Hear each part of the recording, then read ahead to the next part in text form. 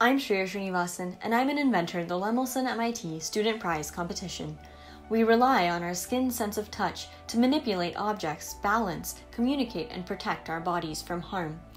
Despite the skin's critical role, current amputation techniques and prostheses offer no sensory feedback, leaving patients to struggle with daily tasks like buttoning a shirt or going downstairs. Frustrated, many abandon their prostheses. While sensorized prostheses exist, communicating with the body remains a challenge.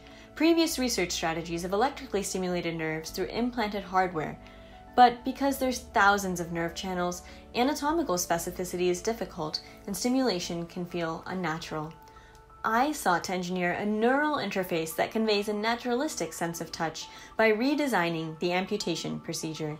The cutaneous mechanoneural interface is a new tissue architecture that harnesses natural skin sensors to relay prosthetic feedback.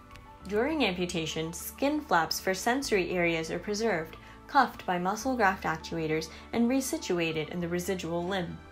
Prosthetic sensation is relayed to the muscle actuator through electrical stimulation. When the muscle actuates the skin, native sensors communicate the sensation to the brain.